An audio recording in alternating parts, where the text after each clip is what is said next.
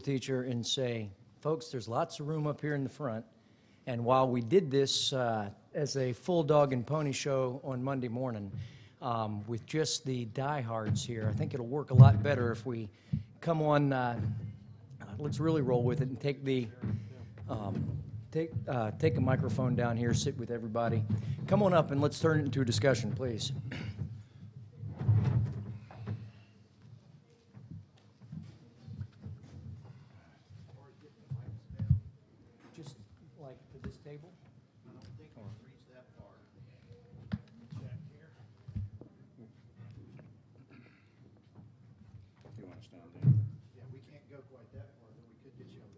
All right, let's do that. Let's sit down with everybody.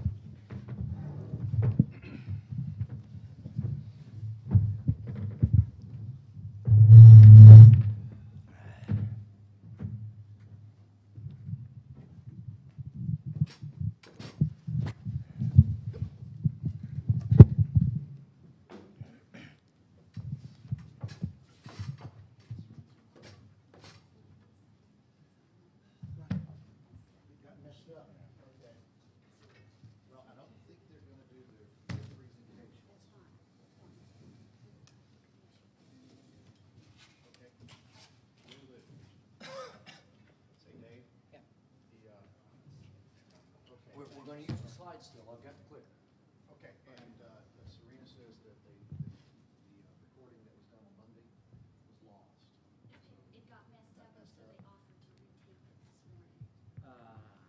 Well, we're going to try to do this a lot smaller. That's fine, that's fine. So that's fine.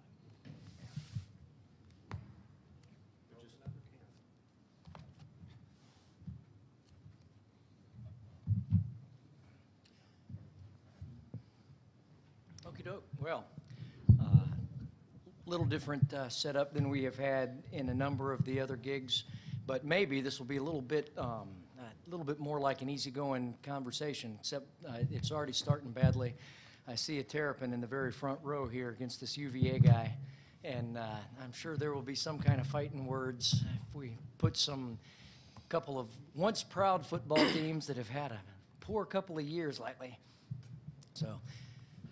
I lost dinner to a colleague of mine when Maryland beat Virginia in Virginia last year, so dang the luck. Okay, I'm Dave Belote.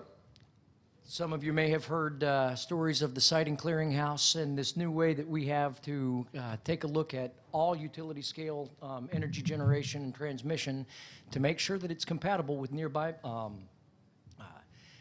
missions. And I'm joined today by Supervisor John McQuiston of Kern County, California, and Commissioner Joe Briggs of Cascade County, Montana.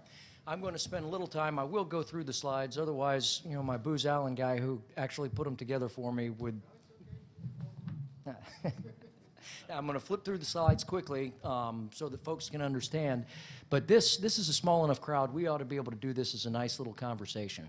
I'm going to set up how we kind of got in the bind that we found ourselves in conflict with local entities and industry over exactly where to put wind turbines and solar towers, how we ended up creating a way to fix it, and Commissioner Briggs and Supervisor McQuiston are going to tell how their counties kind of got way out ahead of, DOD for sure in this case, to make sure that they created an environment of compatible use and cooperation early. And their stories will, I think, resonate with a lot of folks. Let me ask, since there's so few of us, I see one uniform, so I'm guessing we've got maybe a civil engineer or a planner, or Captain, what brings you...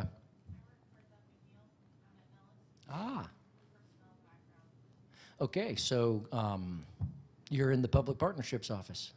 I know a guy who made sure that the Air Force manned that office, but it took a couple of years of fighting City Hall for the Air Force to think that, wow, right here, the 99th Air Base Wing Commander in Las Vegas at Nellis Air Force Base has 42% of the United States Air Force's land.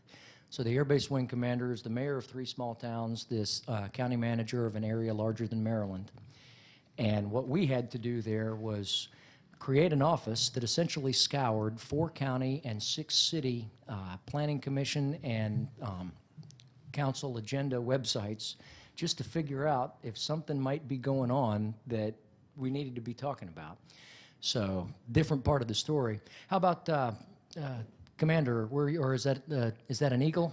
Commander, the fighter pilot eyes aren't what they used to be, and I was having a hard time making out what was on the collar. I'm Public Works Officer at Naval Support Activity Crane, Indiana. Previously at Air Station Balance, And I see a NAVFAC from, is that Norfolk or Suffolk? So we've got naval facilities.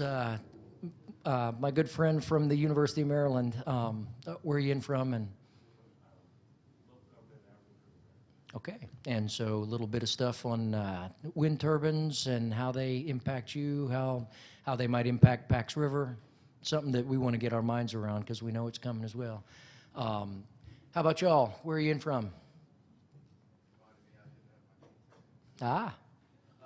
State government, Coastal Regional Commission in Georgia. Okay, land use planner from Georgia. Okay.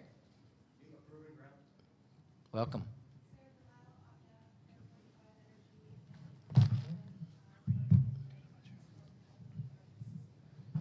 So her office feeds the clearinghouse directly with work on Navy installations. Sir, how about you? local governments, around Fort Bragg. Okay. NAVFAC Southwest where? Okay. Sir. Yeah, Dan Kogart, NAVFAC Marianas. Wow. Wow. Ma'am. Laura Miller, I'm the director in Fairfax County, Virginia. We don't have wind turbines,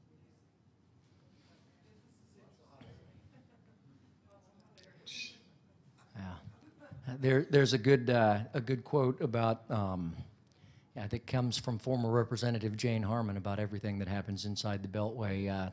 This was having to do with the law to replace incandescent bulbs with cool fluorescents, and the old bulbs that are being replaced, like much of Washington, were 90% heat and only 10% light. So that's what happens inside the Beltway for those of us who live there. Sir.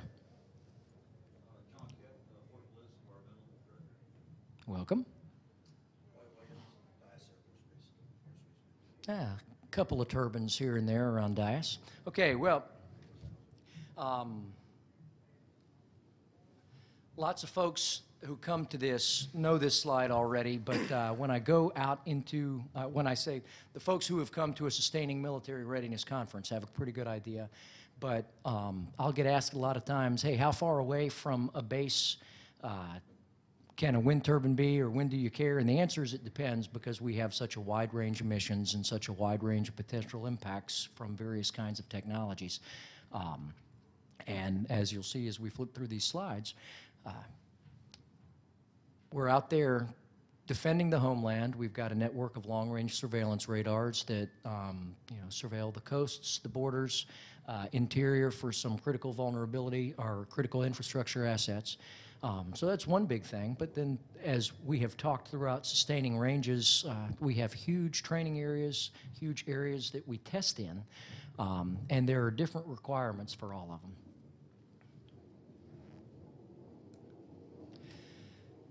And the folks from state and local government recognize what we belatedly found out. There's just an absolute mishmash of coordinating authorities, permitting authorities, planning authorities, and nobody wearing uniforms ever really knew where to look, or unless there were some unique relationships in the local communities, long-standing relationships, lots of times with the civilians in a civil engineering squadron or something of the sort with their counterparts in city government.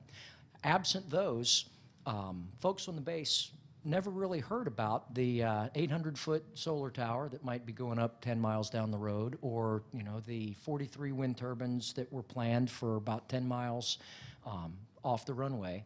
And so we surprised each other an awful lot. There was no place for the military to be officially notified unless something was going to be 200 feet or taller, and it was going to go through the FAA's process. And that FAA filing process only has to occur 30 days prior, or used to have to occur 30 days. It's been moved out all the way out to 45 prior to construction. So those of you who have some planning background know that 45 days prior to construction, there's already been tens of millions of dollars of site prep and research and probably years of analysis and permitting and discussions. And we found ourselves in a couple of situations where, somebody put their hand up and said, please don't build that there. And after millions and billions, folks got frustrated. Wait, why in the world can you be saying that?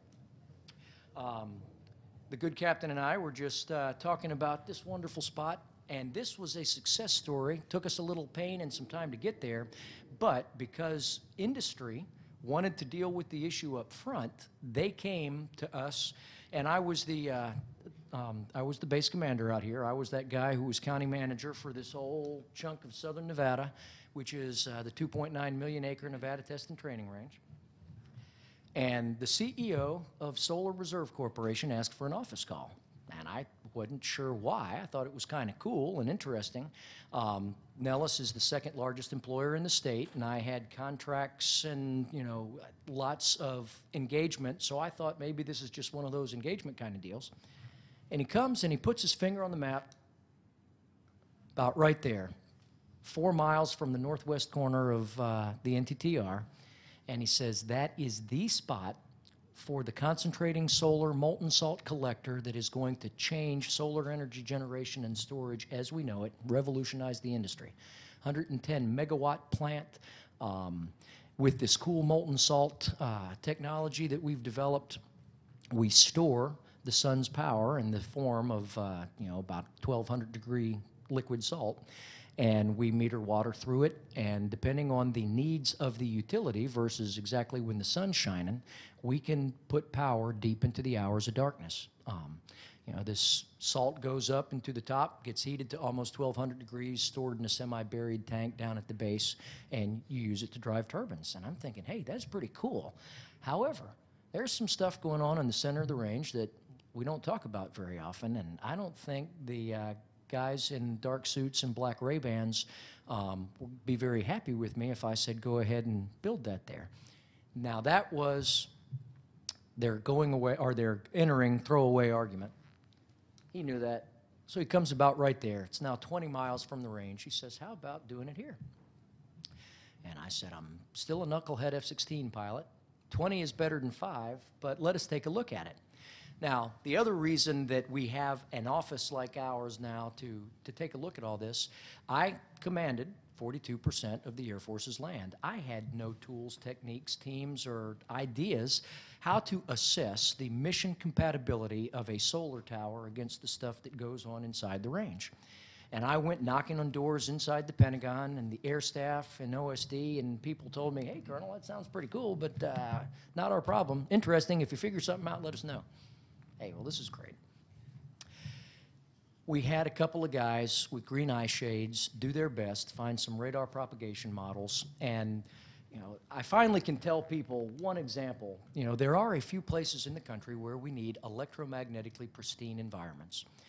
Lots of places, and we'll talk later, we can cooperate. There are probable technological fixes within the next 2 to 5 years that will make most of the wind turbine radar interference problems go away. But there are a few places that we need to protect, and now, since May, I've been telling people in this presentation, if you believe that the United States needs a few places where it can test and develop tactics for the kind of things that may or may not have been used in a raid in Pakistan back in May, then you need to help us carve out some of these spaces and just keep things away. And with that in mind, the Green Eye Shades guys came back to me after only 4 weeks and said that 20-mile site won't work for us because it raises electromagnetic interference in a couple of frequency bands that we care about. And I mean, this is kind of wacky science. A tower 20 miles from the edge of the range, which means it's more than 20 miles from whatever gizmos we've got in there, but from all those miles away with intervening terrain, you name it, There are things that are so sensitive that it sensed or would sense the spike. So I called the CEO back, and he says, man, you can't possibly have something in there that would see a single tower from 20 miles off the range. And I said, yes, I would. And it got a little contentious for a few months. It was always respectful.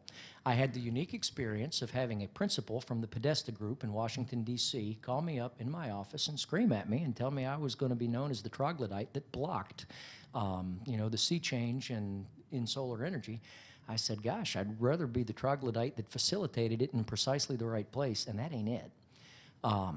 And a gentleman named Harry Reid decided he got tired of the back and forth, and he wrote a letter to Secretary Mike Donnelly of the Air Force. And to paraphrase, says, who's this knucklehead below, and why is he slowing down this really cool project that I want for Nevada? And if you're an 06 base commander and the Senate Majority Leader writes your service secretary a letter with your name in it, the doors didn't close anymore. There was more attention than I could have ever possibly dreamt of. And, but it really was the good kind of attention, because with the Secretary's involvement, the Air Force Scientific Advisory Board engaged MIT's Lincoln Laboratory, some folks with the kind of clearances and read-ins that they could actually do this work. And they did an incredibly nuanced analysis, and they came back and they said, believe it or not, the back of the napkin stuff on the 20-mile site is correct. Valid entering arguments, there is an unacceptable spike in electromagnetic interference, or would be, since the thing hadn't been built yet. Said, however, this site, Crescent Dunes, 35 miles away, if they stay in the northern two-thirds of the right-of-way application, there's enough absorption, terrain shielding, et cetera, that we could live with it. If they spill into the southern third, we would oppose. The company said, we can stay in the northern two-thirds, and 16 months after it all started, we had a success story. But it required a big shove from the senator, and it was kind of frustrating for lots of folks. So I skipped on out of there. I retired in March of 2010, 9 o'clock on a Friday morning. I gave up the flag of the wing. 3 o'clock in the afternoon in the Oak Club Ballroom, I retired, wandered down the hall to the Nellis Bar, which pretty well-known fighter bar in the United States Air Force, and I don't remember much of the next 24 hours, but I'm told that I had a good time. So I skip on out, and to use a really bad pun, the Shepherd's Flat scenario blows up. And here what happens is that FAA process rolls in, and 30 days before turbines are going to go in to a incredibly high wind resource area in Oregon, it's not an Air Force colonel this time who raises his hand in public and says, please don't build that there. It's an Air Force 4-star. The commander of U.S. Northern Command says, if those turbines go in, they're going to block my ability to use one of my long-range radars that I use to surveil the northwestern corner of the country, and I think you need to stop it. Well, General Electric Company in Caithness, looking at this $2 billion project, were a little bit upset with that, and the senators from Oregon, Senators Wyden and Merkley, applied some pressure, and I am told, I can verify all of that with emails and things that I've seen. I'm told that there were phone calls from the vice president to the vice chairman of the Joint Chiefs and all kinds of stuff. And it turns out that the science, good, hard-working staffers had given the 4-star, the science wasn't really that good. And we learned that once we go outside the Pentagon with a story about if there is going to be some kind of an impact, it's going to very quickly get in the hands of incredibly well-paid consultants on the other side. And although the slides were glossy and the 4-star was a very persuasive speaker, once they took a look at the science behind the slides, we got crucified because it wasn't quite as bad as we had thought. And there were some fixes that would probably take care of it that might not cost that much. So MIT's Lincoln Laboratory gets involved, and They say, yeah, here are some potential fixes, one called an adaptive clutter map, where you just edit out the returns from the processor, and it will keep the radar from being desensitized. And we can also just do some tweaks, optimization to this, changing the tilt, changing gain settings, a few other things. So we stood down, turbines went forward, but Congress stayed pretty dang frustrated that it has, to get these projects done, it took hard pushes, and DOD had not created together a process to take a look at all of these, apply the science, apply the same standards across the country, and have a big and open conversation with industry about what went where. So, with all that frustration, my boss coaxed me to coming back into the Pentagon. If you'd have held a gun to my head the day I put my papers in and said, your first job upon leaving active duty is going to be back inside the five-side funny farm, I would have said, please pull the trigger. It will not happen. But Dr. Dorothy Robine, Deputy Undersecretary of Defense for Installations, she and I had met. She'd seen what I was doing in Nevada. And she's a persuasive, very gracious, persistent woman. And the third time she asked, I caved and I took the job. And 1 year ago this week, it was actually Tuesday, it was my 1 year anniversary, started trying to meet folks in all the services, meet folks out in the field, figure out how to scope this problem, and determine how we would come up with a common solution and way forward. But halfway into that, Congress decided they weren't going to wait around, and they were going to tell us what to do to make sure that never again did things get as out of control and take as long as they had on those first couple. So December the 9th, I'm feeling good about myself because I've done outreach to industry. I've got some folks at the American Wind Energy Association, a couple of the major players, ready to go with me to the Senate and House Armed Services Committees with how we preferred them to write the language, be a little bit broader, a little bit easier. And we all agreed that if we go together to what was then the lame duck session of the last Congress, we would probably have a pretty good chance of getting the staffers to do what we wanted to do together. We never got that chance because 6 days after that meeting where I was feeling so good about things, out of the lame duck session came the pre-conference National Defense Authorization Act. Passed the House on the 15th or the 16th. It passed the Senate on the 22nd. And on January the 7th, the President signed the bill into law. And it had some pretty high bars, and it now holds DOD's feet to the fire in a big way. Just to summarize so we can get to the funner stories of cooperation, there are only 2 people in the entire United States Department of Defense who, by law, can tell the FAA we would like to object to a renewable energy project and officially request the determination of hazard. That would be the Secretary and the Deputy Secretary of Defense, period. No colonel, no base commander, no 2-star, no 4-star, no service secretary any longer has the authority to say, we object to that project. Wow. That was one of the things that we tried to not get them to put in the law, and that industry had agreed with me. Man, that would be really tough to have that non-delegation clause. We'll try to make it a little easier on you. The non-delegation clause stuck. So if we're going to object to something, we've got to get it all the way up to the number 2 guy in the entire department. And you better believe we'll have all our science in a row. But there's a whole lot of incentives along the way to find ways to cooperate. I mean, the bar that we have to object to a project, what I kind of did on my own as a colonel, hey, I don't think you should build that there, stop. We have to get the Deputy Secretary of Defense to say, that constitutes an unacceptable risk to the national security of the United States. And within 30 days of him saying that, we have to send a report to Congress that outlines what that unacceptable risk is, which mitigations we considered, and why those cost-effective and affordable mitigations won't work in this particular case. So golly day, that means we have to do a lot of research about how to mitigate, how maybe just recite a few turbines, maybe find some kind of technological fix to the radar, do some kind of optimization.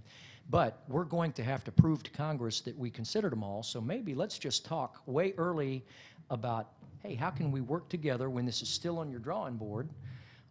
Because the burden of proof is going to be pretty high on us. So if we never ever have to go to the Deputy Secretary of Defense, because I can plead my case to you in such a way based on science and a uniform approach from across the services and across the country, you say, all right, I won't put that there, but this technology might work here. Boom, we're golden. So that's really what we're going forward on. And Congress said, oh, by the way, you have to be able to do a preliminary review of anything filed with the FAA in 30 days, not the 6 or 8 months that it was taking you on the things that you didn't quite understand. So what did we do?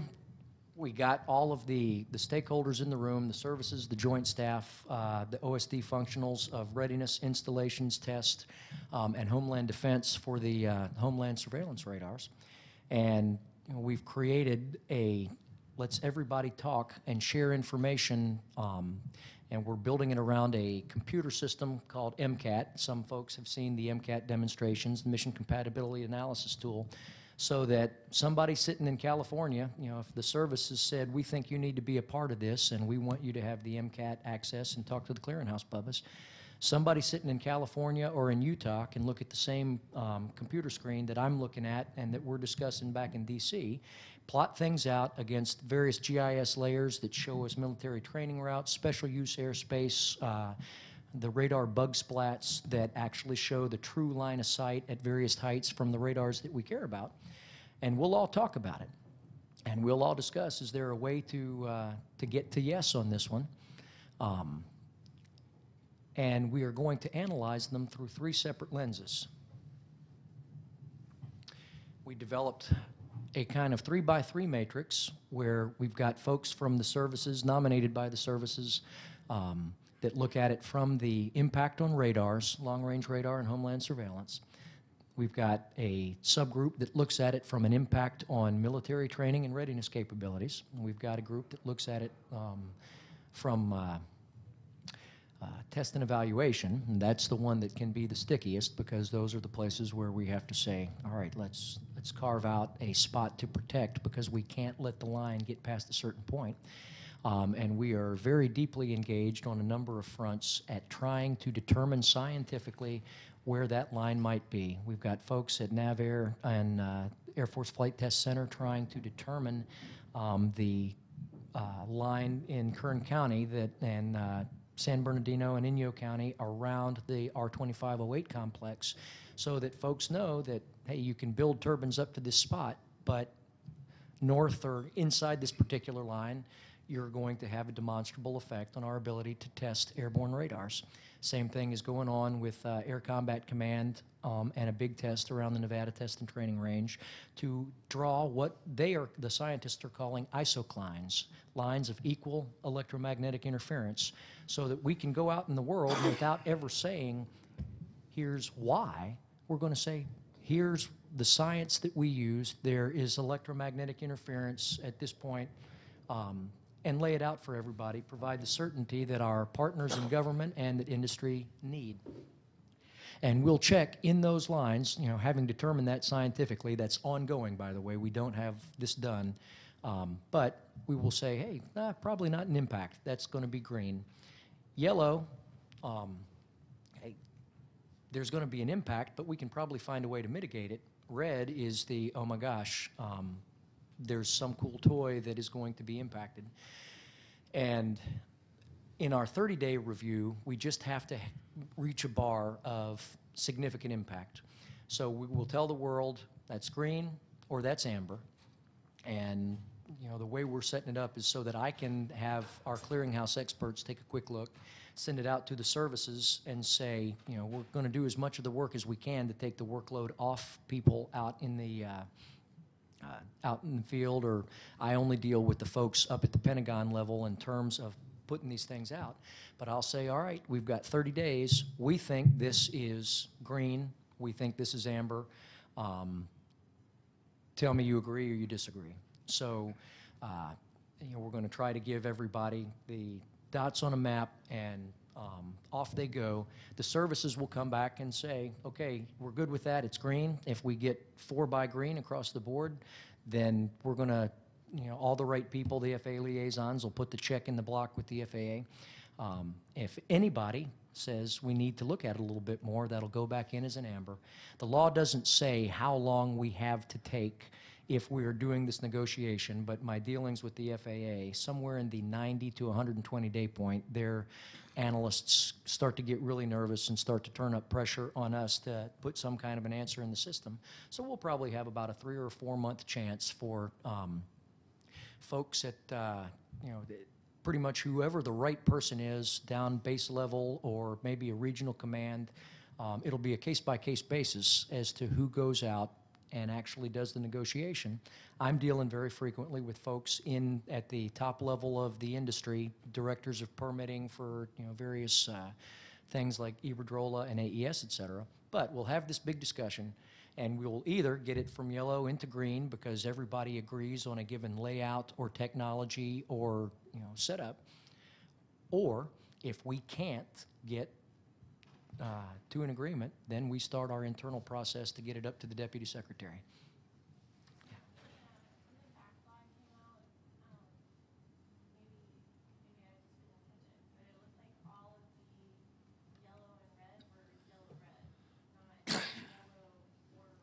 That's right, because again, the law only says preliminary review, significant impact or not significant impact.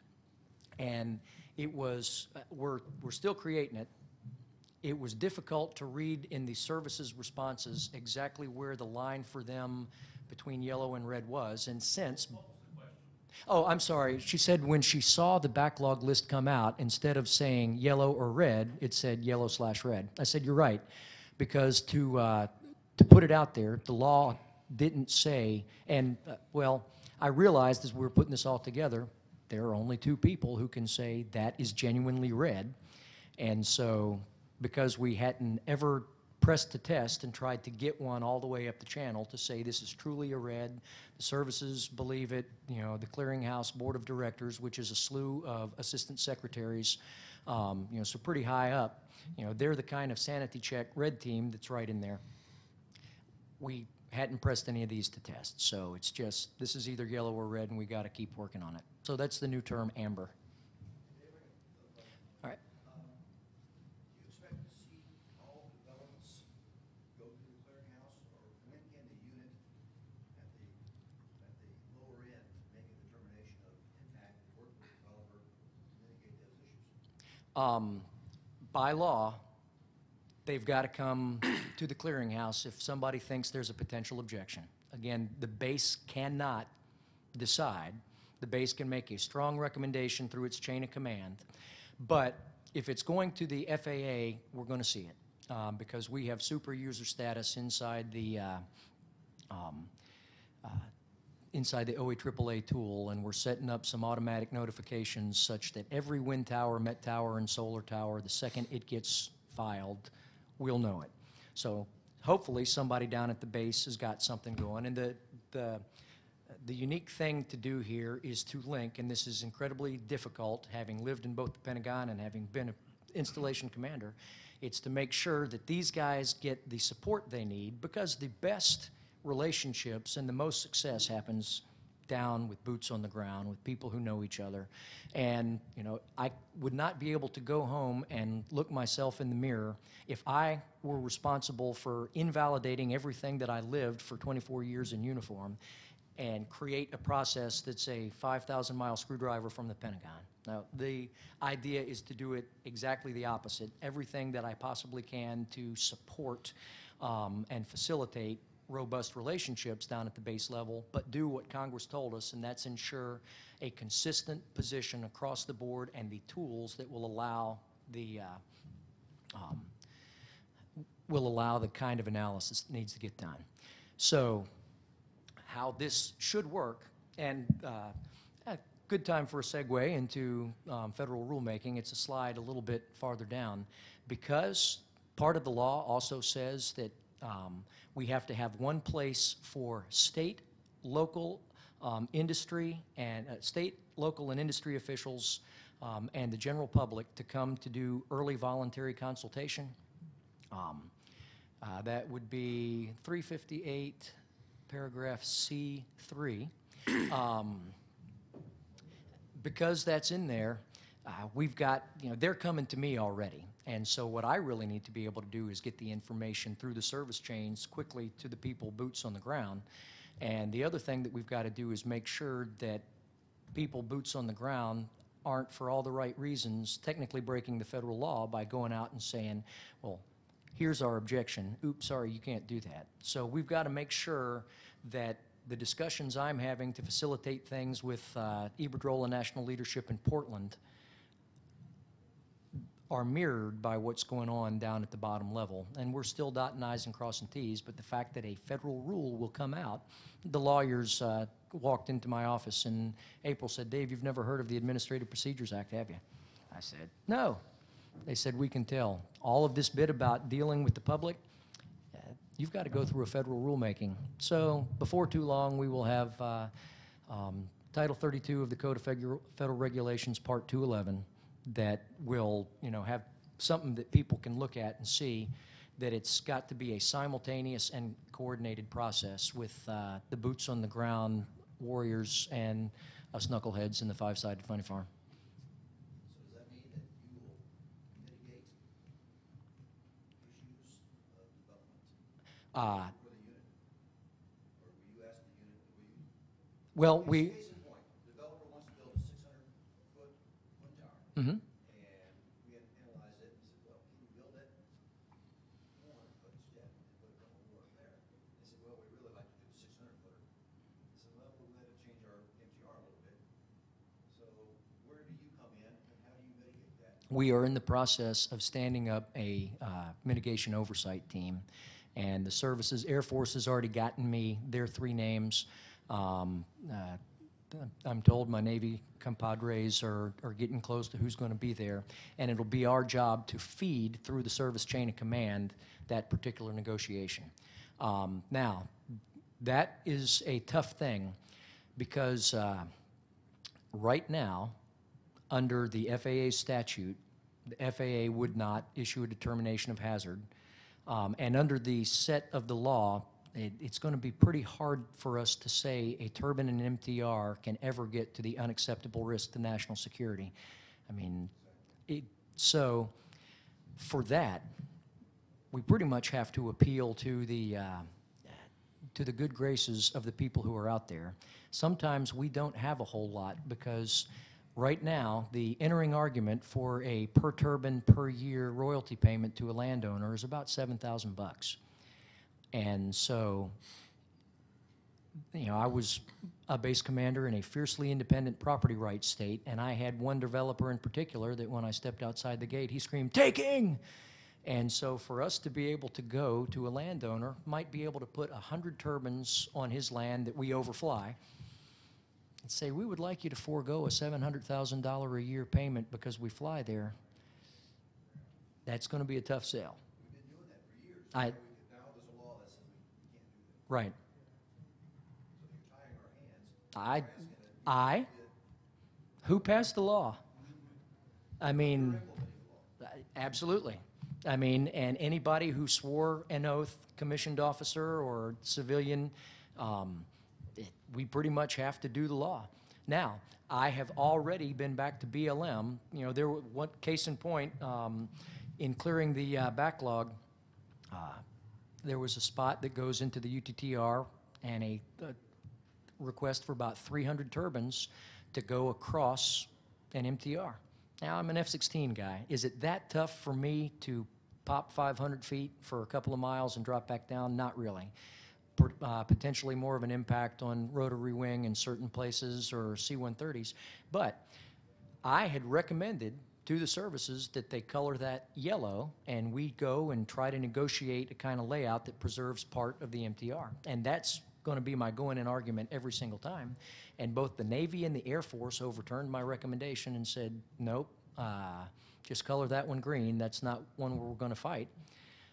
And so BLM asked me what to do. I said, please, through the regional environmental coordinators, ask if there is a way to, lay this out such that we preserve about half of the MTR and we can keep a 4-ship of fighters and tactical spread the whole way through.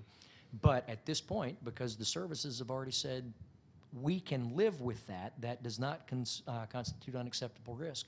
It's just asking, community partners to partner with us to preserve something. But the other thing that we are trying to get that would allow us potentially to carve out an exception for very important MTRs and special use airspace is I just this week put in a legislative proposal to amend the FAA's statute to add military training and testing and operations to the things for which they can issue determination of hazard. Because right now, if we say you've got an impact on our long-range surveillance radar, the FAA has an interest in that radar. It's technically termed an air navigation facility. So if we say getting our eyes poked out at that radar is an unacceptable risk, the FAA can say, all right, for that I can give you determination of hazard. They couldn't do that for a turbine in an MTR. And so we're going back to ask if we can get that protection specifically put in there, because I think if something is so important, we would take it all the way to the Deputy Secretary of Defense, and he were to ask the FAA for a determination of hazard, that the FAA ought to be able to just do it, because that's a, pretty high bar, they've said, if we reach that bar, but we're not at that point yet. We've got the legislative proposal in, and after the debt ceiling, I guess they'll get to work on fixing 358 for us. Captain.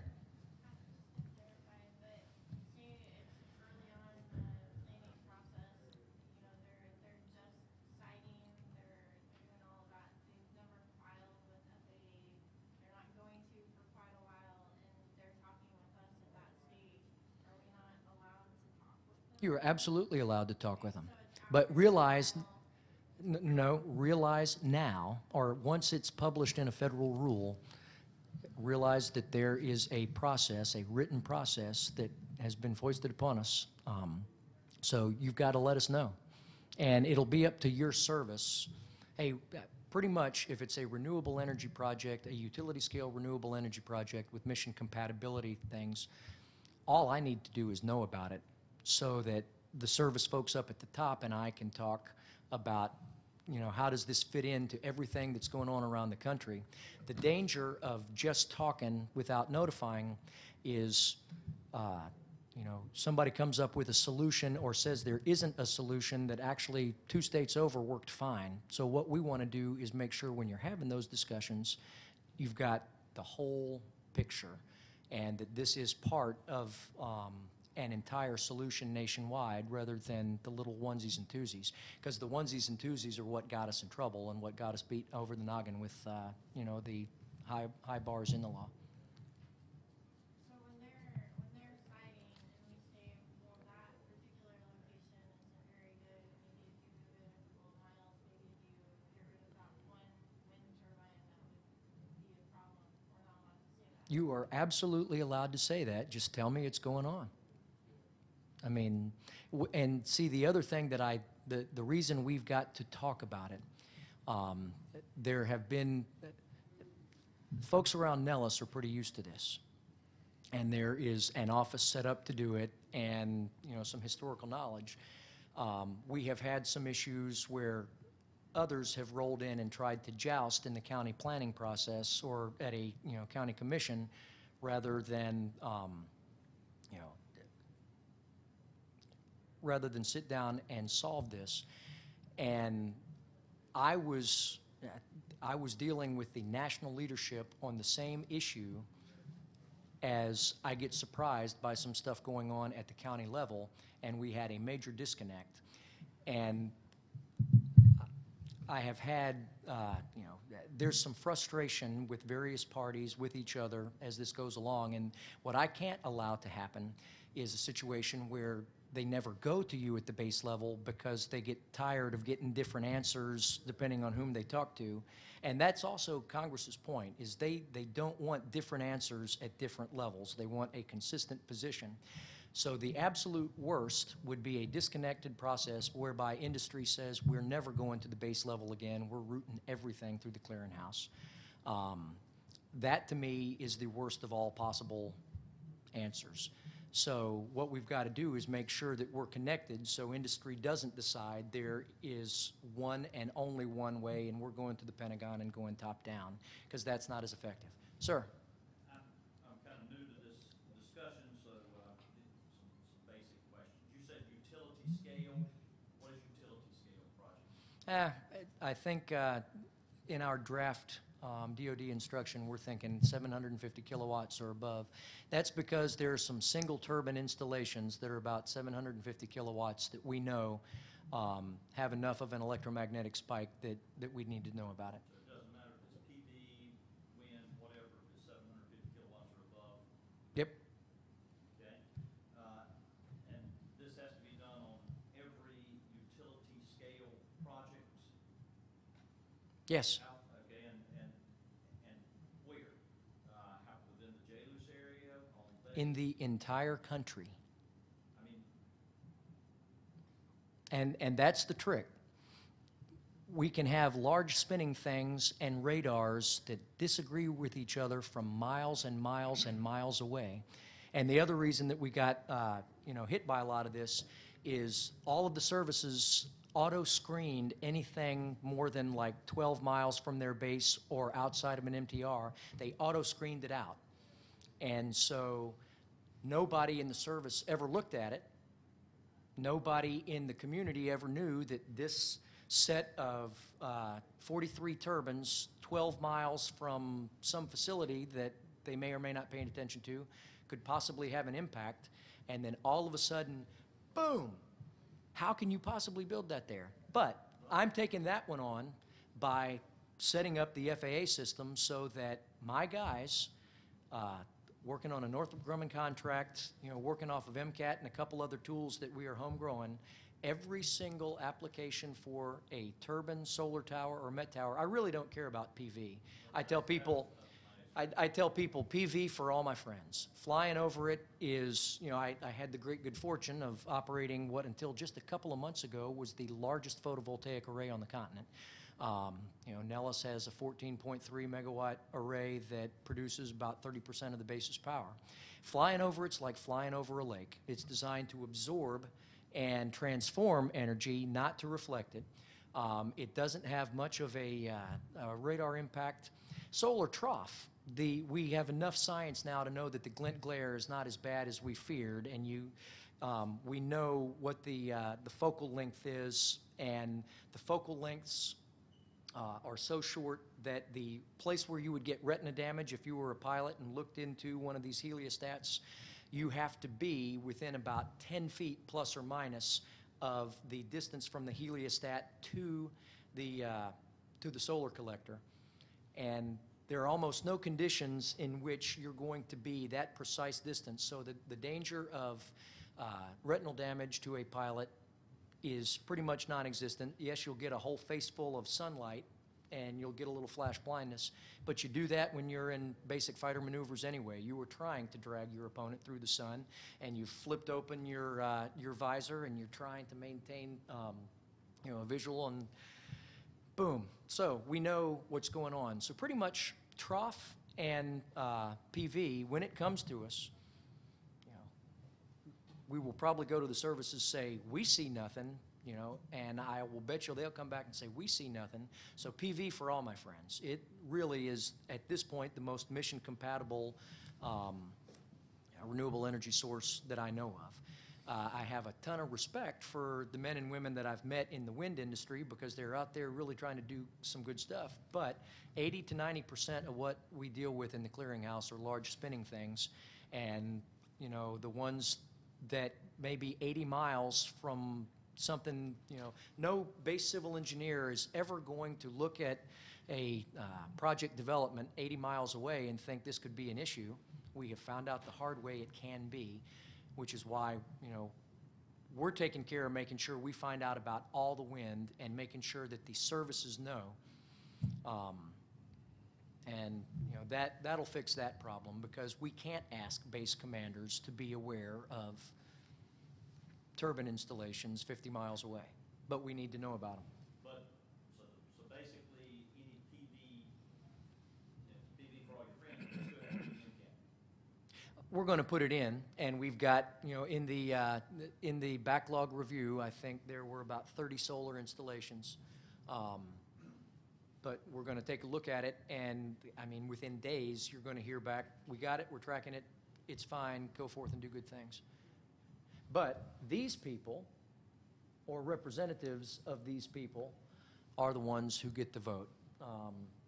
We've got my boss, and we now, until 2 weeks ago, this was just what we were trying to create. 2 weeks ago, a gentleman named Panetta signed a designation memo that said, all right, the Office of the Deputy Undersecretary of Defense for Installations and Environment is the lead organization to execute all of these 358 responsibilities. So it now is delegated in writing, and this is what we are creating to execute what has just been delegated. I&E, my boss, Dr. Dorothy Robine, Deputy Assistant Secretary for Readiness, Dr. Laura Juner, Mr. Dave Duma, who's here, Principal Deputy Director of Operational Test and Evaluation. They're the three co-chairs. Assistant Secretary of the Navy, Jackie Fannensteel, Assistant Secretary of Defense for Homeland Defense, Paul Stockton, Assistant Secretary of the Army, Catherine Hammock, Assistant Secretary of the Air Force, Terry Yonkers, Vice Director of the J5, two-star Major General Sam Angelella, and then us feeding them. This is the voting board that if we ever get to the we can't find a way to yes, they're the ones who will be our murder board and decide, yep, we're taking it to the DepSec, or no, we're not. It's not going to get to that level. We'll just suck it up or whatever. And these are the people through whom I get the information out. So, and also through the regional environmental coordinators, primarily in the West. CPLOs in some places are starting to plug in, or CNIC representatives and a few others listening into our weekly calls. It will be up to the services who gets MCAT access and who calls in and talks about this with us. But again, the goal is for us to talk about everything. Hey, do you know of any potential impact here? Nope, I don't. Hey, yeah, that actually might be a problem. That is a brand new reflective PV. No, making that up. So it's my job to make sure that these people don't get surprised, and then it's their job through their own chains and processes to get it down, and also to find out what you guys are doing that influences our relationships on the Hill and with the senior folks in the industry. Developer goes and files an application with the FAA. Mm-hmm. They get 45 days before they can actually start construction, but we want to look at it longer. Is the developer going to want to wait? At this point, yes. We have had so much, yeah. And the federal rule part deals with two things. It deals with what happens on the real FAA, and then it also deals with setting up a voluntary early consultation process. And industry has been all about, hey, we want to go here. Will you do a fatal flaw analysis? And we are, when the rule comes out, it'll be official. I got like 4 of them yesterday. Industry is starting to send me layouts and say, is there anything here? And we're taking a look, and if we see nothing, we say, nope. And we have to, I haven't pushed one through the lawyers yet, but we've got to come up with a caveat. You know, I had a caveat that I glossed over on the other slide. We are not permitting authorities. DOD has no authority of any kind other than the moral authority to say, you know, we're trying to protect everybody, so help us out here. We advise any entity, state, local, or other federal agency that actually has some kind of authority. So we advise the FAA. We will put the advice out, to y'all. So developer wants to come early.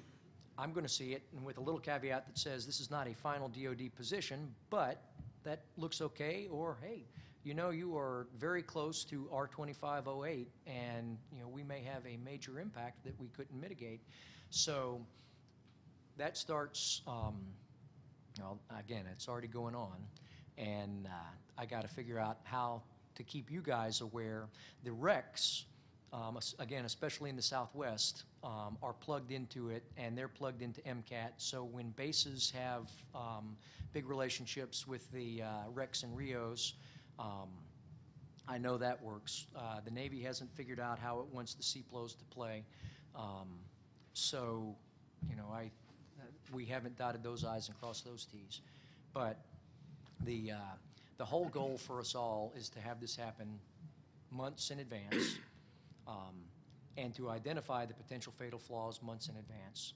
And then, you know, the right thing at that point might be, hey, continue to talk to the base and see what you guys can live with.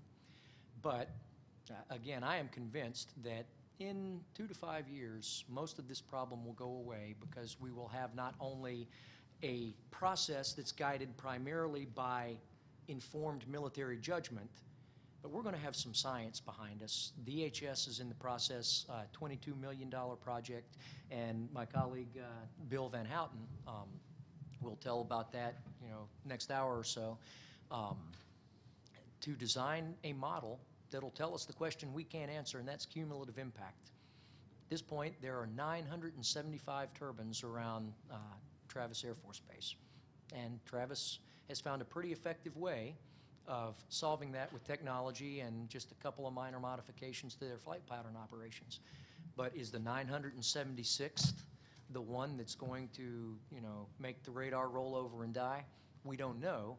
And DHS's tool to model cumulative impact, et cetera, ought to help. So I won't steal Bill's thunder, because he's got a cool brief about, you know, how science will solve big chunks of it.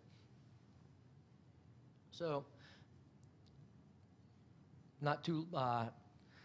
We didn't get Carter's signature yet, did we? We're lacking one signature of the Undersecretary of Defense to be able to send the rule, which is drafted and already been staffed and agreed on by all the services, to send the rule over to the Office of Management and Budget for official interagency review, and then it'll get published as an interim rule, and there'll be public comment and all that fun stuff. But we're pretty close to having this on the street, which will put in, don't look for details here, it will put in broad terms the fact that Congress has told us to have this ability, you know, for one phone number. Really, once we've got it all linked in, the clearinghouse, think of it as Miss Utility. 1-800 clearinghouse, we think we want to do this. Okay, let me connect you with the right people, you know, who have the biggest equity there. And over the next year, I think we'll really nail down how that information flows in both directions. Now, the other part of 358 was you have 180 days. July the 6th was the 180th day. You have 180 days to find every project that has been delayed by DOD objections or concerns and deal with them. Is there an issue or is there not under this new standard? And anecdotally, in January when we read it, we thought there were about 100, 105 projects like that. Turned out there were 249. AWIA had been beating me over the noggin in some joint presentations with a stat that DOD had delayed, deferred, or outright denied more than 10 gigawatts of renewable energy generation capacity. And I kept saying, come on, prove it. Well, unfortunately, I proved it to myself. There were 249 projects in the backlog. We cleared 229 of them.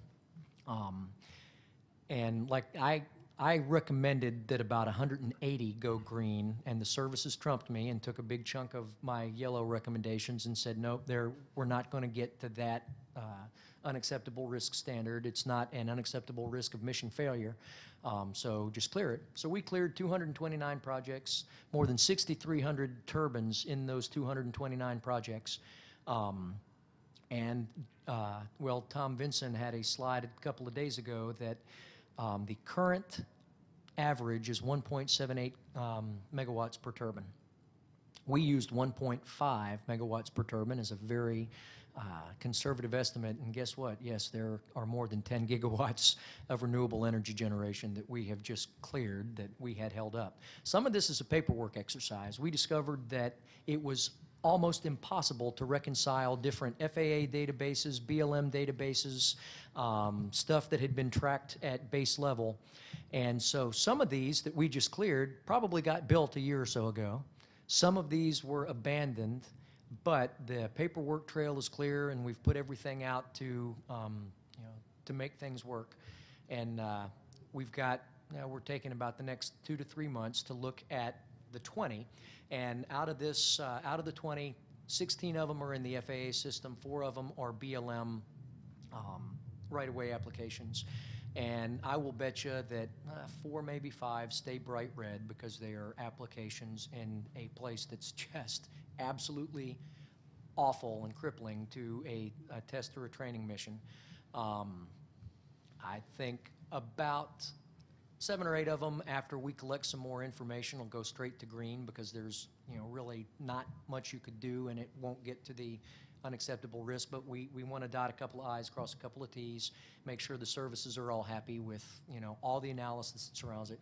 And, you know, 7 or 8 of them will probably get to green after a period in yellow where we do some mitigation negotiations.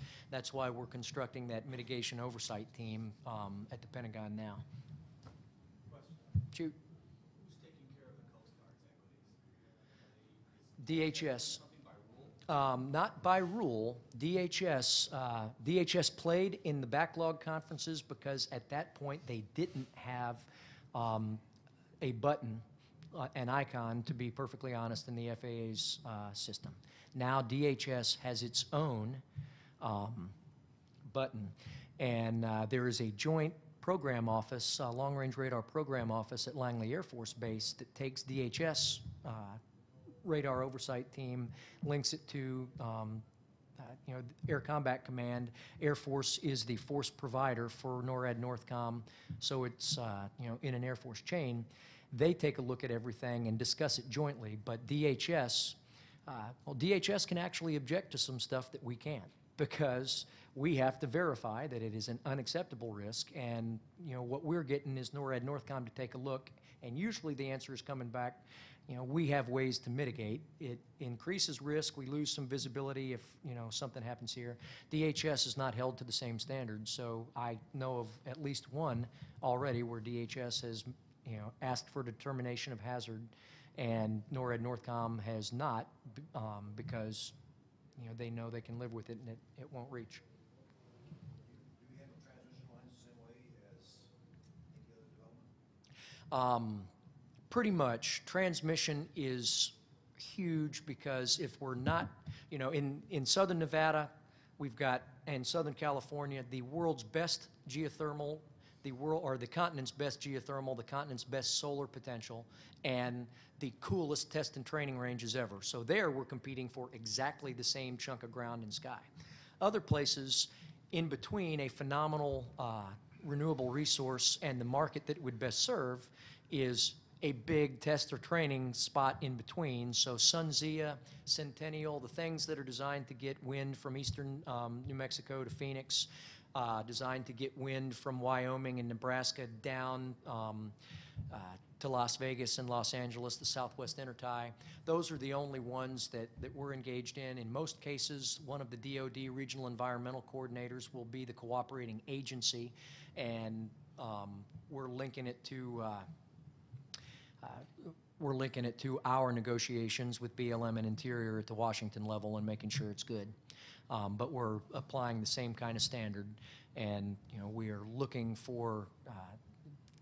There are some places where we can define alternative routes would be an unacceptable risk, and a couple of spots that, you know, we know of that we would take to the Deputy Secretary. And thus far in the NEPA process, people have said, all right, you know, we will look at these alternatives that are farther north or farther west. So, But yes, we're doing transmission in this process, primarily the 230 and 500 stuff, you know, the really big stuff that is very tall.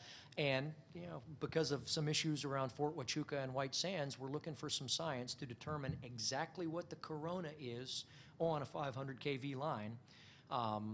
So we can justify, you know, a little bit of buffer from a few places where we've got cool toys.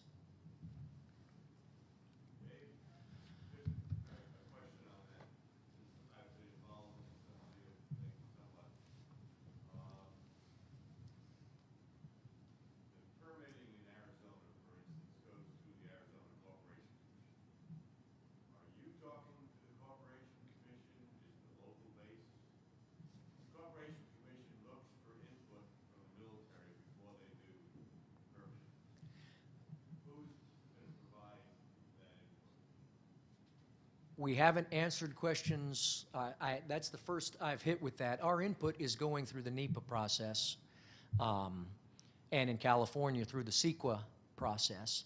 I would say it ought to be a base command representative or a regional command representative that is putting on the fancy duds and going and presenting to a public commission. Sure as heck shouldn't be a knucklehead from the Pentagon who used to wear a uniform. Or it's possible that I'm just really good with, you know, Photoshop, but my get off the stage slide, you know, you have to decide, is it Photoshop or have I really gotten to hang out with some cool renewable energy issues with some people who are committed to it. So, but no, I, as a base commander, I'd put on the fancy duds and go testify at county commissions, and that should probably be, once we know we've got a coordinated position on the route, that should probably be the person who goes, you know, whether it's a Noobs Neubauer from Luke or, you know, somebody from Yuma, Fort Huachuca. It should be a uniformed military representative to give that position. The only reason I ask is we briefed the line sighting guru of the Corporation Commission, and I would tell you, he said every time I look at one of these proposals, you know, I look for the military input, and it's lousy. I can't make heads or tails of it. So it may be something somehow you want to consider in your system as you build that thing. So that you're speaking with one voice. This is the input that you got to give this guy, and how you give it, that's the input. Well, the way we do that is staff it through our clearinghouse process, and we make sure that we've really scrutinized those comments. I will agree, I have seen some stuff, and I was probably guilty of some stuff as a base commander that wasn't, you know, super tight, because we just didn't, you know, we got a lot of hard-working, undermanned, overworked patriots out there, and if we don't have a chance to dot I's and cross T's, you know, sometimes the comments are a little bit disjointed. So, all right. Steve challenged me. He gave this brief for me on Monday morning because my flight was late, and I breezed in right about this time, about 5 after 9. He said, "Boss, the brief is too long." He challenged me to do it faster than he had done it, and I failed. But I think there was some, you know, some good dialogue. We're going to take about the next 20 to 30 minutes and go away from, you know, the stuff that we didn't do right and how we got beaten over the head and shoulders with a pretty restrictive law to fix it, and what we're trying to do to maintain those relationships at your level while answering the problem Congress told us to answer. We have John in the queue next. Yes, who do you want? All right. Who do you want to go Well, next? all right. So Anyone. somebody who dealt with this a lot earlier and who very effectively made, you know, made a relationship between his county, between some major military organizations, and built a foundation for success is Supervisor John McQuiston. Good morning, and thank you very much. I'll begin just with a little bit of my background. I've been in the Board of Supervisors of Kern County. I'm in my 14th and a half year, another year and a half to go. And prior to that, I spent a career in the Navy working in airspace and air traffic control. I worked as a defense contractor for a couple of years, and then was a DoD civilian at China Lake. 4 or 5 years before running for office. And my last job was pretty much representing the Department of the Navy for the commander at the Weapons Division with the external world, be it local communities, Forest Service, Park Service, anything outside of the fence, kind of being a focal point for communication and coordination. What I'm going to try to do here in just a few minutes is kind of tell you some of the things that have occurred in the last few years and how we've attempted to deal with them. I'm learning an awful lot at the conference today. It's going to be very interesting and fascinating to see how, as local governments, is this particular set of requirements are being implemented. How we can be an ally with the Department of Defense, and it's probably going to still require some growing pains over time. Just real quickly, where is Kern County? Kind of in the southern central part of the state. We're right at the southern end of the San Joaquin Valley, and it's quite diverse. If you took some vertical lines and kind of broke it into thirds, the eastern third is primarily Mojave Desert, and there we have the Air Force Flight Test Center at Edwards. We also have the Naval Air Warfare Center Weapons Division headquarters at China Lake, as well as the Naval Air Weapons Station at China Lake.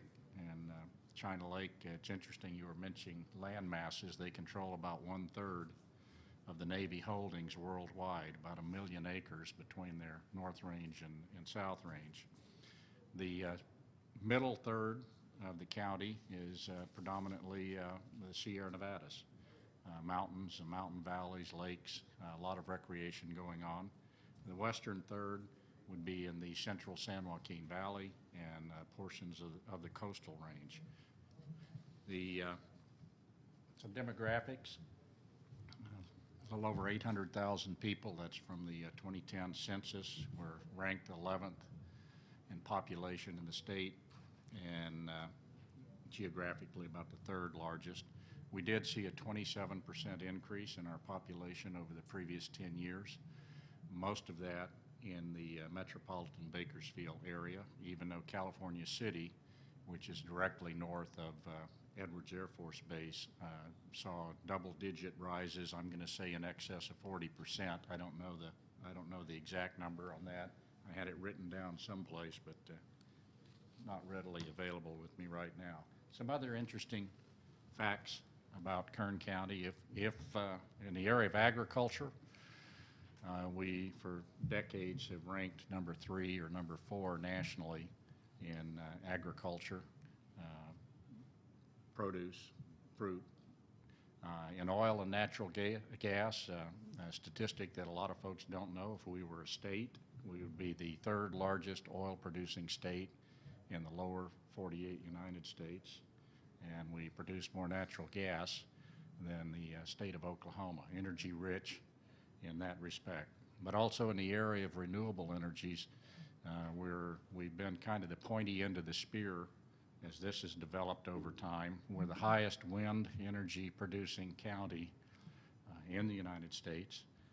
We produce over 20% of the renewable energy that the state of California produces, and within that category of wind and solar thermal and solar PV, in the wind area we produce 20% of the wind energy produced in the state of California. And we've done that. We learned a few years ago that I'll talk about in a few minutes that some of this developed, and there has been an impact on the military mission when we realized it, some of the steps that we put into place, and a lot of it evolved because at the time wind went in, it simply wasn't known to be an impact. There wasn't Doppler radars. We've had wind for 30 years, since the early 1980s. But as I mentioned, we are home to both Edwards and China Lake. We're extremely supportive and of those missions. They're vital to us. One little data point that I haven't put out earlier, but since 1998, the Kern County, our real discretionary, hard general fund dollars, we put more money into supporting our military activities, and up until about 3 years ago than the entire state of California. We put well over $1.5 million of hard dollars into activities that support those military installations. And we're also home to the Mojave Air and Spaceport, the first commercial spaceport that was certified and licensed by the FAA. This is our renewable energy goal. We implemented it in February of this year. And our goal is 10,000 megawatts of renewable energy by 2015.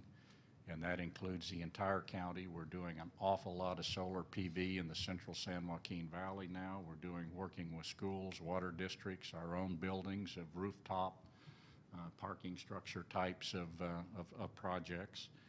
And we currently have 3,800, a little over 3,800 megawatts in production right now, cumulative of all of the renewable energy. And we have 6,200 and some change in the queue right now, and we believe that the goal that we've set, that we'll see all of that up and running and in production by our target year.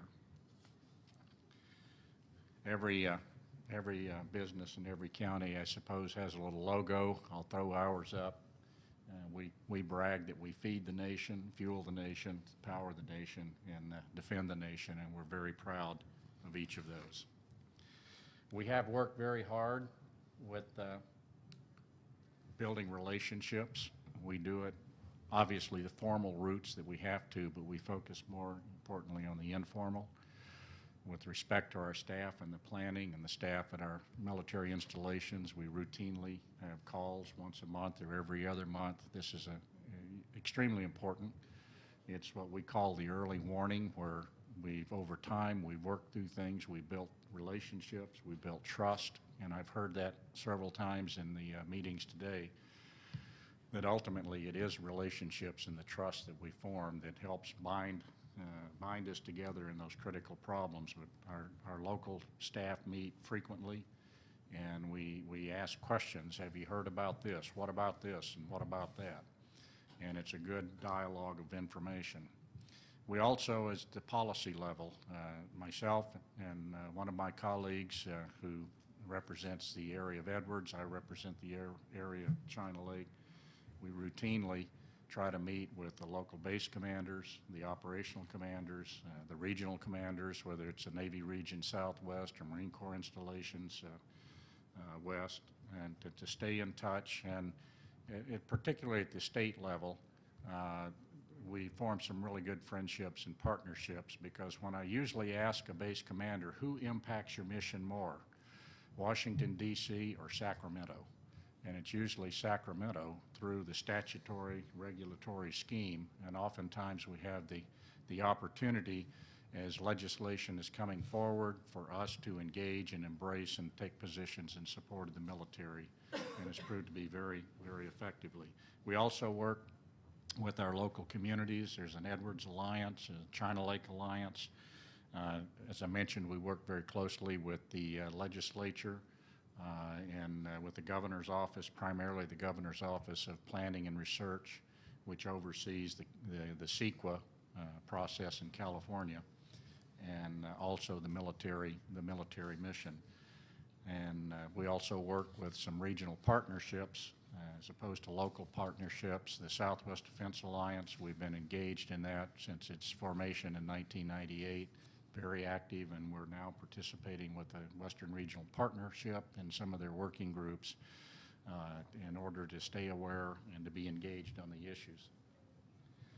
Everything that I'm going to talk about today really kind of boils around these, and I'm not going to go into them, but it really is communication, coordination, collaboration, or working together. And from that, we've come up with some solutions that we think from time to time, driven by necessity, have been somewhat innovative in how we're going about trying to deal with sustainability issues as it pertains to our military installations. And I'm going to go through a couple of things that we did.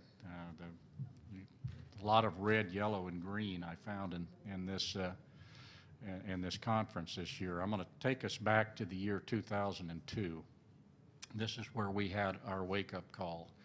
We were very vocal. We were very proud of our support of the military and been very engaged. But in terms of the emergence of encroachment, whether it's renewable energies, whether it's population growth and how that induces growth in infrastructure, housing, commercial, industrial, and the movement of that.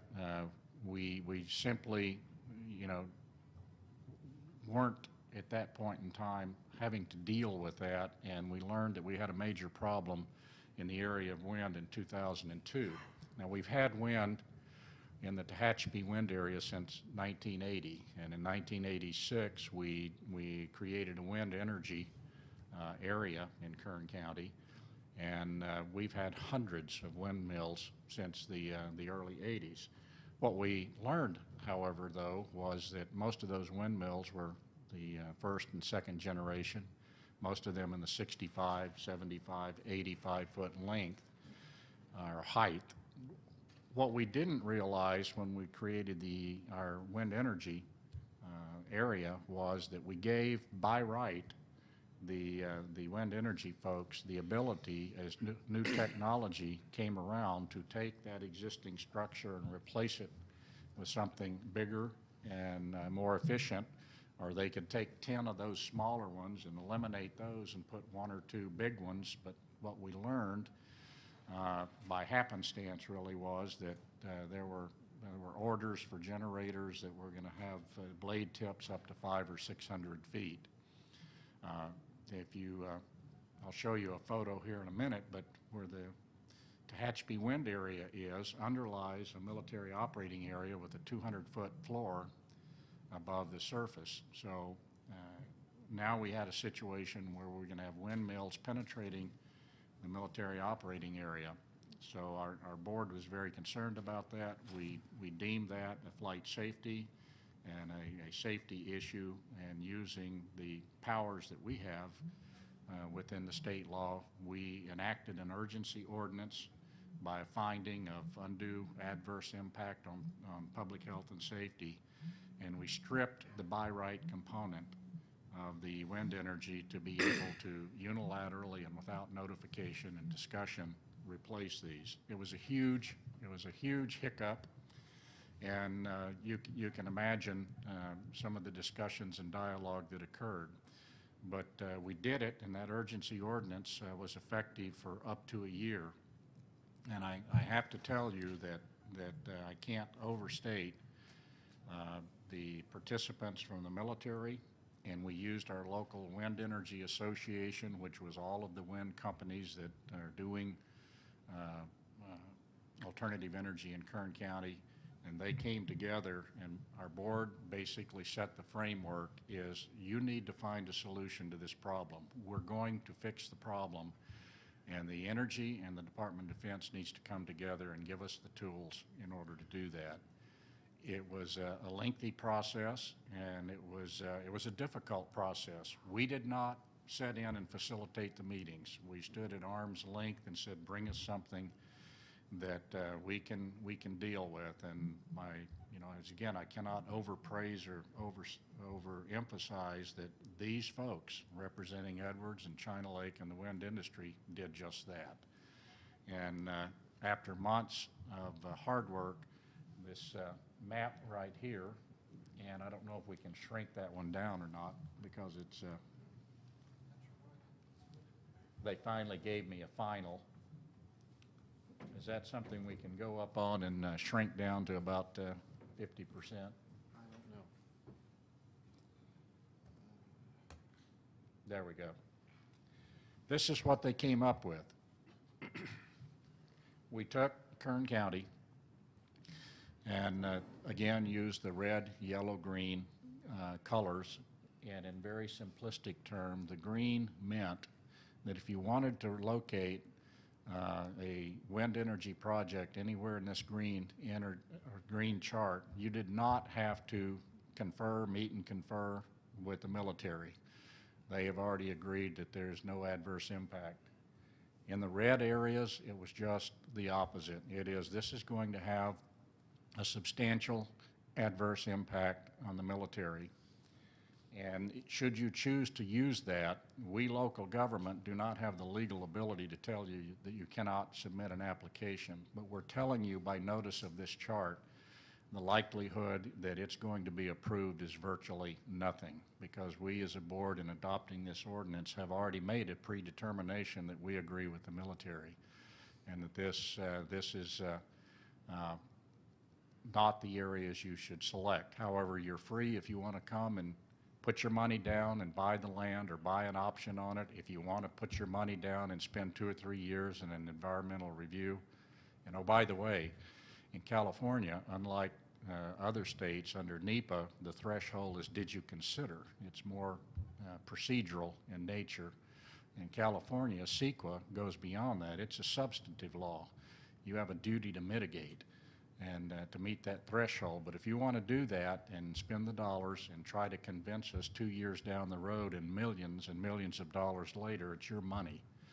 But it was a stern warning that, you know, it ain't going to happen in all likelihood. And I've used the example several times. You probably would have a better chance of getting it permitted, or actually the reverse that, you'd have a better chance of winning the California lottery than getting this permitted, because we think the test you have to meet is extremely hard to attain. And in the yellow areas, quite similar to what we've seen below, the military basically said there's going to be an impact, but depending on the terrain and depending on the height and depending on a lot of factors, we are willing to consider that on a project-by-project basis. And if it can be mitigated to less than significant, then the military would not object. And we've had several of those. This was enacted in 2003. There's, to my knowledge, nobody has ever applied for a permit in the red area. A lot of new studies and fact-finding is going on. I think what I've learned from the meeting here this week is this chart is going to be about 10 years old in a year or two, and as we learn more, the facts and the science get better. I think that we probably are going to have to revisit the lines on this map to more closely align with what we know now versus what we knew then. But after we enacted that, the next thing that we ran across was, okay, if wind was our wake-up call. Here you go. Let me get you going again. Okay. What else is there out there that we don't know about? And we were beginning to get a lot of inputs as California was growing, new cities growing up in other areas, and these other sustainability issues. Sorry, Commissioner. There you go. Right there. So we wanted to think big. We knew, I had been involved in some of the other rounds of BRAC in my other life, that the typical encroachment as it comes to urbanization is next to the fence, but we were learning more and more that the potential of something that may happen 40 or 50 miles from the fence that may underlie a military training route or a military operating area. So working with our local base commanders at Edwards and China Lake, they sponsored us for a joint land use study. Kern County put up the local match, and the Department of Economic Adjustment funded the R2508 joint land use study. This was our effort to look at potential things that might impair the military well beyond the fence, and we used the boundaries of the R2508 complex in order to do that. There's about 5 counties, a dozen or so incorporated cities, double that unincorporated communities. So we set about to do that. Now, Kern County's interest in this was pretty, here's the Kern County portion of the R2508 complex, which you can see is not a substantial part. But most of the lands underlying the R2508 complex are federal or Los Angeles Water and Power. And if you look, the white is the private lands. And the types of population expansion growth that may come into play underlying the MOAs and MTRs, we felt like in Kern County, if we could get ahead of the power curve here and looking at other potential conflicts, that we could do an awful lot about the long-term sustainability issues that might be population-induced as growth moves closer and closer out of the urban centers and more toward the remote test and training areas. And that is happening. So this was kind of the parameters. I'm not going to go into all of the detail on that. I will tell you we set up a policy committee, an advisory committee, and if you look through that, you can see virtually all of the resource agencies of the federal government, state of California, incorporated cities, counties, Native Americans. We had the building industry there. Everybody was at the table in putting this framework together. And out of that, we produced the joint land use plan. And I just picked one out of here. There was 61 strategies. These were things we needed to focus on and strategies to go about it, not solutions in the sense as a tool work and a framework of how we'd go about dealing with these in the future. And this one just happens to be airport land use plans for military facilities, but the focus was what's the strategy, what's it deal with, who's going to complete it, and when is that going to be done. We're currently at the stage of doing an implementation component of that, working through OEA, our military commanders. We're going to pick 4 or 5 of the top priorities, things like real estate disclosures, if there's a necessity, working with the Edwards and China Lake and the DOD to perhaps look at other renewable energies besides wind, the solar PV or solar thermal, if we need some sort of structure there.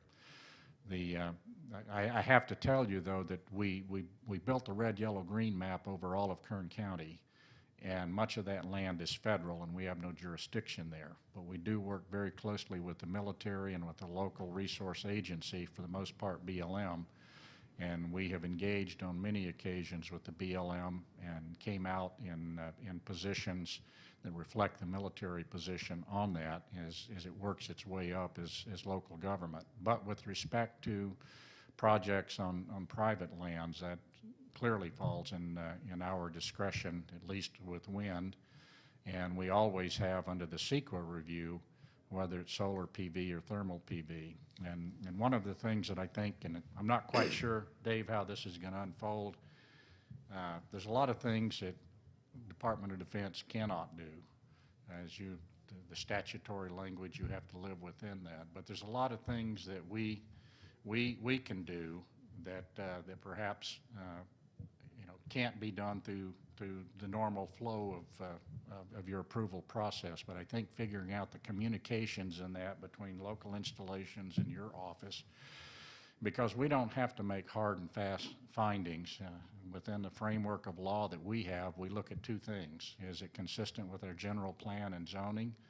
And is it compatible? And that's a very low bar to meet, as long as it's what the courts will use in our discretionary decisions. Was it rational? They generally won't get engaged in the qualitative component, but is it merely rational and give us very broad powers in that? So with respect to activities on private lands, communications in whatever forum with us, I think is vitally important, and we work very hard to try to do that. So that's the joint land use study. And we also, besides implementing the second part of that, the implementation phase, the last 3 things that we're doing in that kind of northeast quadrant of Kern County where China Lake resides, for a number of years, the Navy has been working on their AQ study for the weapon station at China Lake. And finally, we have a document that also incorporates the noise profiles for the Joint Strike Fighter.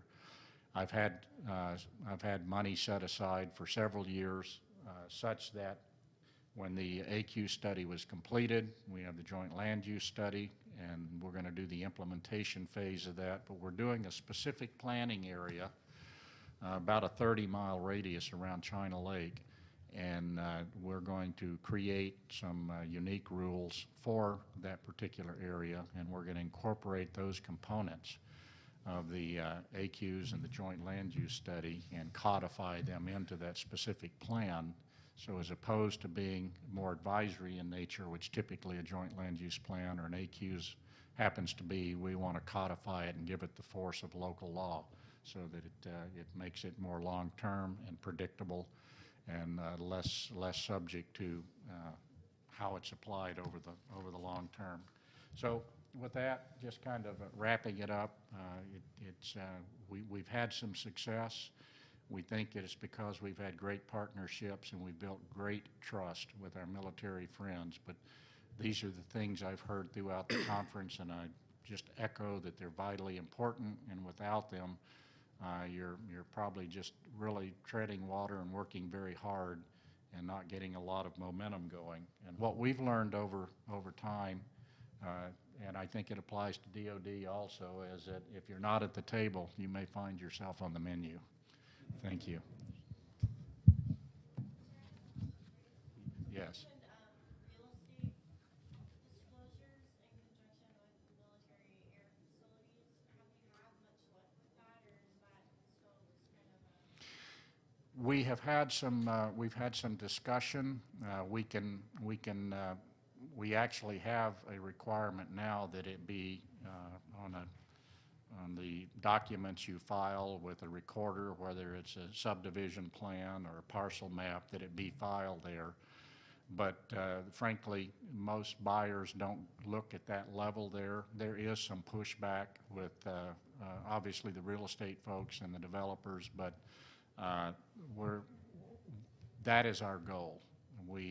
One of the first implementation things that we would like to get on the table with this policy group is we need to make it happen. But yes, there is a little pushback, but I think we're going to be committed to addressing that. It's been successful in some other areas, particularly when you get the noise complaint call.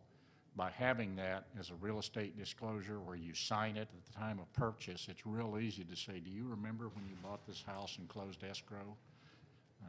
You signed something, oh yeah. And then a lot of times the anger or the emphasis detunes to, yep, I did know that.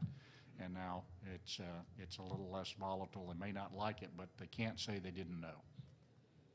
So you're proposing only having it at closing, like a document at closing, one of the files that they sign instead of like right at the beginning when they still have their 10 days of due diligence? That's what we would like to see. Now, there may be other areas. We're open as many ways as we can inform the buyer, whether it's through what we record, whether it's through the closure documents, or if there's some other tools. We're completely open to that, and as we begin this process, we'll try to crystallize the appropriate actions. Yes, sir. Yes, real quick, and I think this might go to both you gentlemen here. I understand everything related to the encroachments and the frequencies around certain test areas and the impact it has.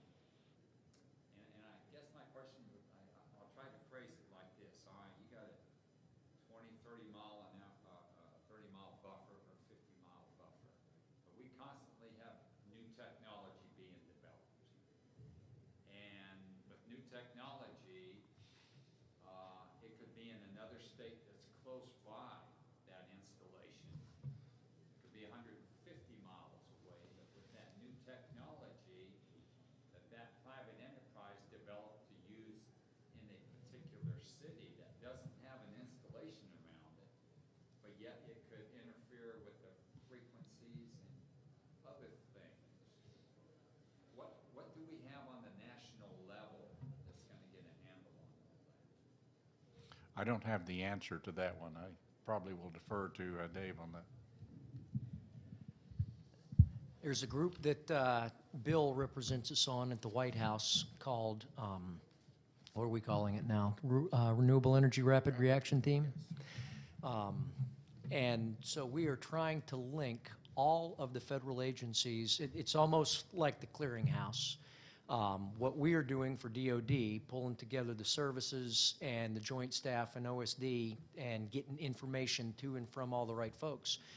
We have an analog at the White House staff that's jointly led by the Council on Environmental Quality, Department of Interior, and Department of Energy. So that's how we're trying to make sure we talk to each other. In terms of trying to create buffers for technologies that haven't been created yet, question gets asked from time to time, especially by folks who've spent their whole life around the test world, and the simple answer is we really can't. I mean, we are a property rights nation, and I can see no way of going to any public body in the world and saying, please don't allow that landowner to do that on his or her land because we might come up with a cool toy where we would need that. It's a non-starter politically. So what we are trying to do is identify those handful of places, White Sands Missile Range, Nevada Test and Training Range, R2508, and do the best science we can and create lines that we tell everybody, and then it will be up to us, to do the kind of ops where we can continue to do testing inside those lines. I have not seen the maps yet, but I know that, from having been engaged as I have with the R2508 study, that there will be a circle. Let's see if we can.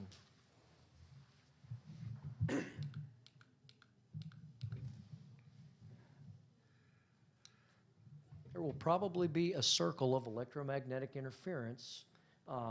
They will do the test flights for radar testing in this direction, and it will probably go out like this. And we know that, the single turbine on Marine Corps Logistics Base Barstow, which a couple of years ago, the same folks who are doing it now said, hey, that's fine, there won't be an impact. That's in what we consider the green zone. Well, now with science, we recognize, oops, and if we had known 2 years ago what we know now, we would have asked the Marine Corps to put in some PV because we have demonstrated from the single turbine, we have demonstrated a degradation in the capability to do airborne tests at Edwards and China Lake. So when we really get our stuff together, we're probably, and when we have the science complete, we're probably going to go to the Marine Corps and ask them for some voluntary curtailment. And, some of the folks down there have already, started the right discussions between Edwards, China Lake, and Barstow. And, I can foresee certain kinds of test sorties where they'd call up the Marines and say, please turn the turbine off for the next 3 hours. Boom, and it'll happen. But what we will probably get is a kind of a Rorschach blob of radar interference that goes somewhere around here. And then, oh, by the way, right here we have the Nevada Test and Training Range. Right here we have US 95 going up through Nye County and Esmeralda County, and there's transmission, so you could conceivably put wind, but I have already, I kind of have an idea where the Air Combat Command study is going to go as well. And I've already dropped the hint with Harry Reid's staffers who know where I'm coming from and, trust me as a straight shooter, that we could probably, by the time both studies are done, create a world in which we should say there should never be turbines in the Amargosa Valley so that we keep a completely clear zone that links the two, and therefore if you're at Edwards pointing northeast or you're on the Nevada Test and Training Range pointing west-southwest, you have got that electromagnetically free of turbine zone. It's a great place, by the way, for solar trough and for PV. So again, this is not saying no to renewable energy development in Nevada. It's saying no to a single kind that has a demonstrable impact, and that's a key word that we're putting into the federal rule. We have to be able to demonstrate an impact. We can't just say, well, we think we'd have a problem. No, we're going to come to put some science on the table. So. And once we've done that and carved out with the science that we have it today, a way to preserve testing and training capability for the most advanced systems that we have, from that point on, we will have to live with the outcome. And if in 20 or 25 years there's some really cool toy that can see wind turbines from 100 miles away, will know already to build something into that system that tells, you know, that tells it how to ignore the turbine. That's got to be the next step that we do, because China is putting turbines all around the Taiwan Strait. So maybe we need to figure out how to deal with it. But first, though, we have to have a zone that's clear of them so that we can create the cool toys and know how they work, you know, down to absolute nth degree. So let us take 30 minutes. Let's come back at 10:15. We've got a very interesting story of Cascade County, Montana, and discovering the potential impacts of wind turbines on microwave transmissions between silos and missile sites. And so Commissioner Briggs will have a good story to tell. Bill will warm up the karaoke machine on singing a song of R&D, and then we should have a few minutes for some good discussion. Let's grab some coffee or a snack.